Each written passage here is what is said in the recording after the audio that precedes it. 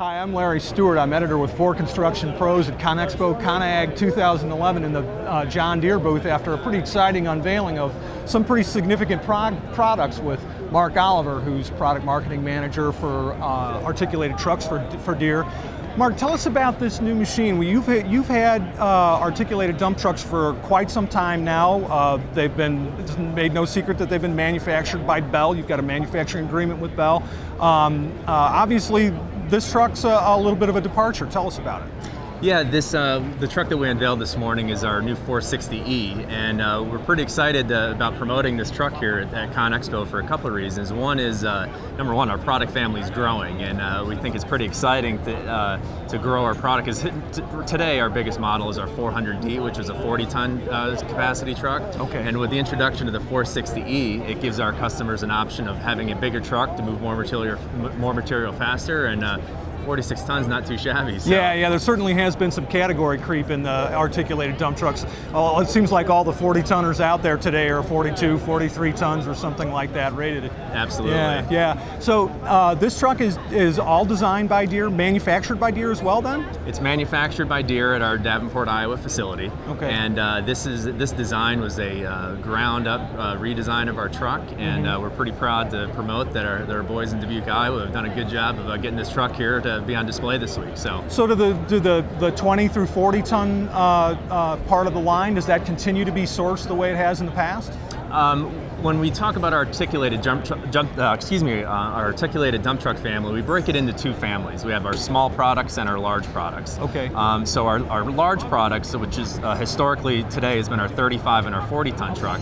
That's the family that's part of this E-Series redesign initially. So okay. Our 35-ton truck, our 40-ton truck will be updated to a very similar design to the 460 that you see behind us here. So that'll be the first introduction of our new E-Series. Oh, okay, I see. And those will be Dubuque manufactured Davenport, as well? Iowa. I'm sorry, Davenport, my bad. Both good parts of Iowa. That's right, God's country. That's right. That's interesting. So it's Deere powered, obviously, I assume? That's correct. We're with IT4 regulations coming into play. Our update has got the Deere engine in it, IT4 Deere engine, so that'll be part of the launch next year in 2012. Okay, all right. And it's a 2012 availability?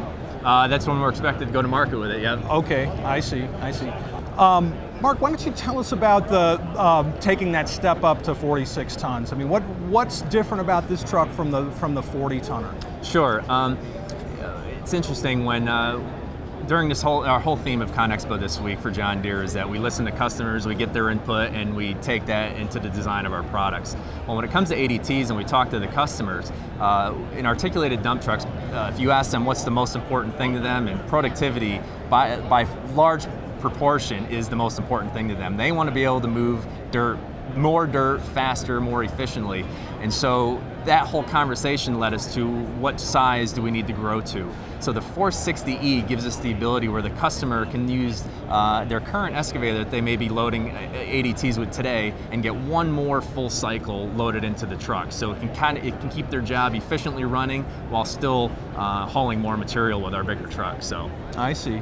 But that additional weight, considering the kind of extreme conditions for which ADTs are built, what kind of suspension and driveline changes came with this truck versus what you've had before? Yeah, what we've done, besides implementing the Deere IT4 engine solution in it, we've got some more Deere locally sourced components. Our axles are manufactured by John Deere as well, so that's an exciting addition to the truck.